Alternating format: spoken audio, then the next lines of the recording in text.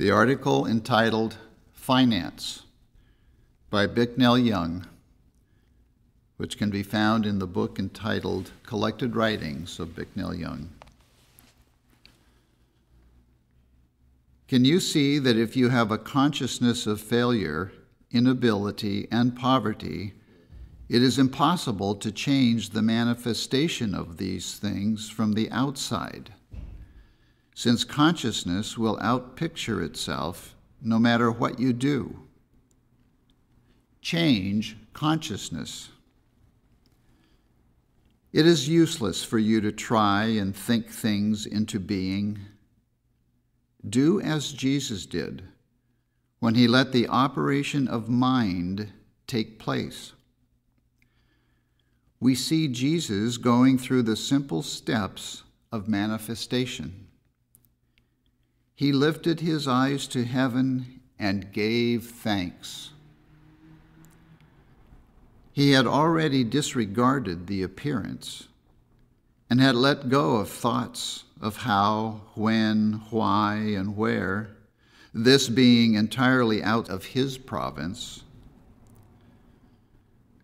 When we consider the conditions of life, we find it is sometimes impossible to bring into manifestation the desires of the heart. But when we come to surrender the thought-taking process, we discover that the power of God is greater than any and all instruments through or by which it functions. If you are under spirit, you are no longer under the curse of law. God power is entirely outside thought-taking. Being absent from the body and present with the Lord becomes a dynamic law, which is workable in a very positive and wonderful way. It relieves the heart at once to know that the power is greater than its instrument of expression. The Father is the divinity of man, the I Am. The temple is the embodiment of divinity, the place where the universe is stepped down into visibility.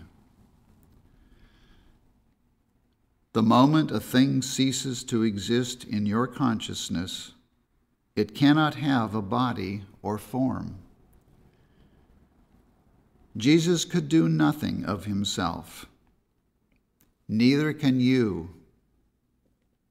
Are you going to insist that you can and continue to struggle and fight with the manifestation, hoping to change something? If you have the consciousness of anything, it is eternal in the heavens and can be reproduced ad infinitum. But the thing that is produced is at the standpoint of disintegration. The reverse reasoning of this has resulted in man worshiping the thing instead of looking to the consciousness which sustains it. Draw nigh unto me, and I will draw nigh unto you. Take your attention away from the appearance and place it on me with a capital M, if you desire to see the desert blossom as the rose. The excitement of manifestation will drop away as it becomes natural for God to be revealed instead of demonstrated. Would you be surprised if your prayers were fulfilled? Until it becomes natural and normal, no very great thing can take place. It was thanksgiving and recognition that multiplied the loaves and fishes to the 5,000. The less you ask for, the harder it is to get, by reason of its tremendous affluence. Your poor vision of what belongs to you keeps you from having the abundance of spirit. A man with a consciousness full of troubles will find them wherever he goes. Without the consciousness of substance, you cannot retain the symbol. The motive back of thanks is the measure that counts. Thanksgiving, which brings the expansive quality into manifestation, is done from the sheer joy of the presence, whether you have a single thing or not. Whether you have been a prodigal and lost, what matter little things? They will come into place automatically. They cannot help themselves. Quote, I, if I be lifted up, will draw all men unto me, is an actual mathematical law. It is wonderful, the rejoicing, not because of victory or things, but because of presence. If your joy is still on the outside, looking for symbols, you are still empty. No thanksgiving. I will overturn, overturn, overturn. And so everything will be overturned until you find within yourself that which Jesus found within himself, the source of all. Your cross is your own consciousness of evil, nothing more. And it has been on this cross that you have nailed yourself all these years. You crucify yourself, at the same time call to be taken down from the cross. It is up to you. The way Jesus stood before the 5,000 witnesses for lack gives us an idea of the confidence which is born of the recognition of the natural functioning of God. He lifted up his eyes to heaven and gave thanks. What is your move? Watch. If you grasp the idea, nothing is impossible to me with a capital M, the Christ consciousness. Everything is impossible to me, John Smith. If you still have to drag the corpse of John Smith, the history of disease and sin and limitation with you, you cannot enter the kingdom. But you are now a new creature in a new universe, not an old creature patched up. When will you stop trying to get things and see the presence of God? The spirit of the consciousness of the presence of God is the source of all supply, not some supply, all supply. When you know this, you will not try to hunt for supply or a job, for it will be as much present in one locality as another. It will be wherever you are and whatever you need. You will find the presence of all where nothing is lacking. All these things shall be added to the unafraid one. There is but one now. Why should you be afraid to accept the good here and now, instead of waiting for the harvest? If you grasp the idea that you are not trying to change the outside, not trying to prosper yourself, not trying to find a job, you will see that the moment you have these things in your consciousness, the moment you accept in your mind the possibility of manifestation, at that moment does the manifestation, the natural outpicturing of the Word, become flesh.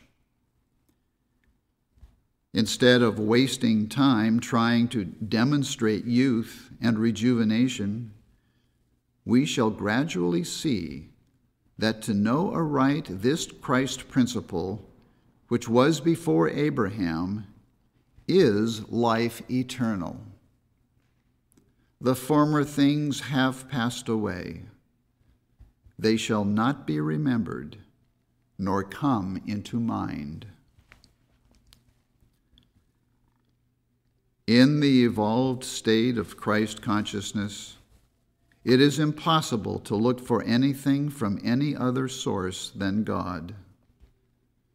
As soon as the spirit or mind is established as the only reality, the manifestation will take care of itself.